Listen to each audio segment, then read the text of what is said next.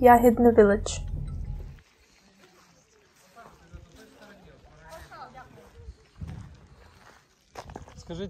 Has the area been demined? Is it safe to walk around? The streets are safe, but don't go further. You shouldn't go that way, for instance. We walk there, but no one knows.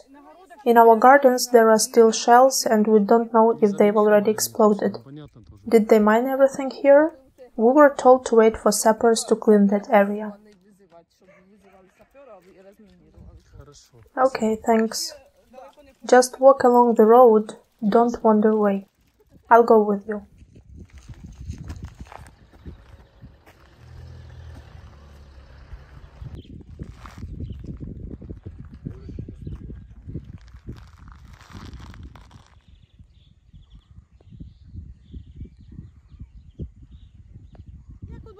It's a long story.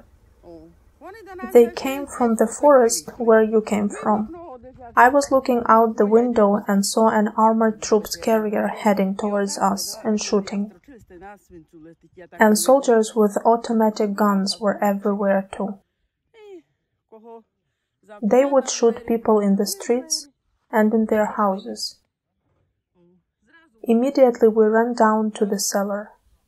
We stayed there for 3 days, and then they came and took us to school. They gathered everyone from the village there. Only sick people who couldn't walk stayed at their homes. They even brought some old people on wheelbarrows.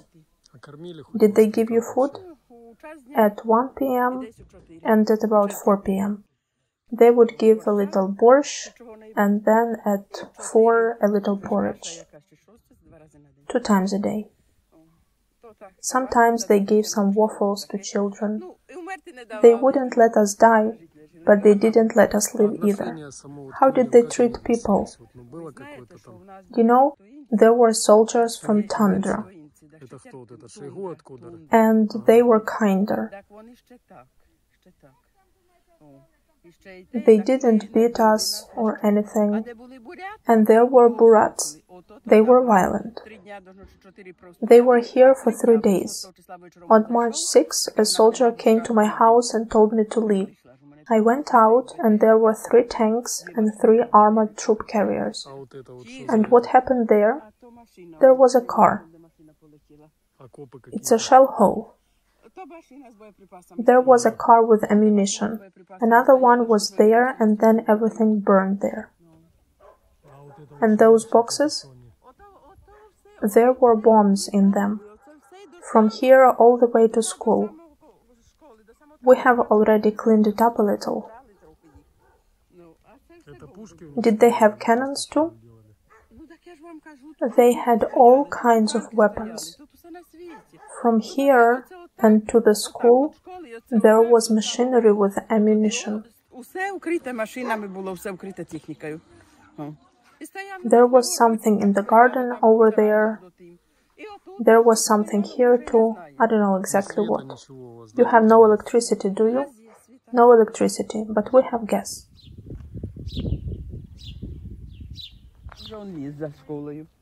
They shelled right from behind the school. I once asked them to let me go home to get some clothes for children to change. I wouldn't let girls go. I'm old, so I would get down and walk there.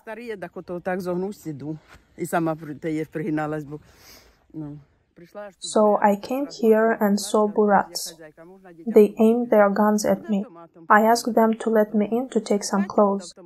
They let me do that, but aimed at me all the time, even inside my house. I took some t-shirts, he walked me out, and then I went back to school. To get down to the cellar to take some food was forbidden. 19 people stayed in the house and the cellar. We had beds there too. So you didn't stay at the school basement, did you? We did. We stayed here only for 3 days, and then in the school all the time. They stayed in our house and the cellar. They occupied the house and the cellar. I see.